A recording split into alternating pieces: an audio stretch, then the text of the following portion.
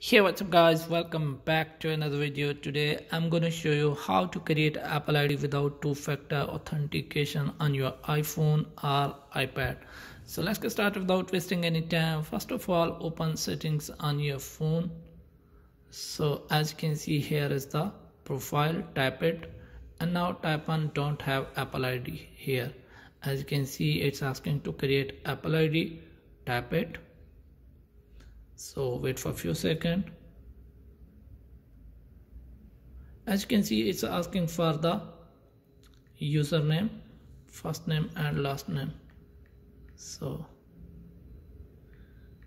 here I'm putting as a formality, and now select here from birthday from here and give your birthday month and year. So now tap on continue. So as you can see, my username has been created by default. If you want to use another username, so you can use an existing email address. So now I'm continuing here. So tap create email address. So as you can see, it's asking for the Apple ID password.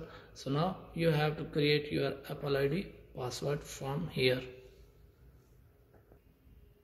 So as you can see, I have created my Apple ID password. Now tap on continue.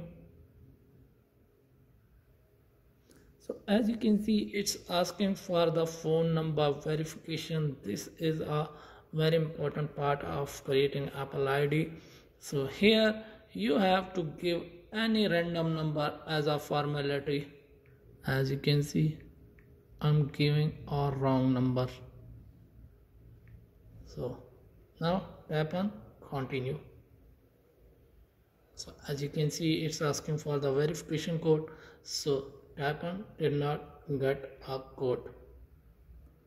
As you can see, there are some options: send new code, get phone call, and verify letter. So you have to tap on verify letter, and now tap on continue.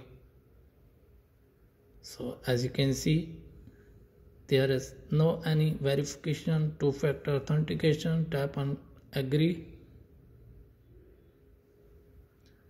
So as you can see, it's creating successfully without verification or two-factor authentication.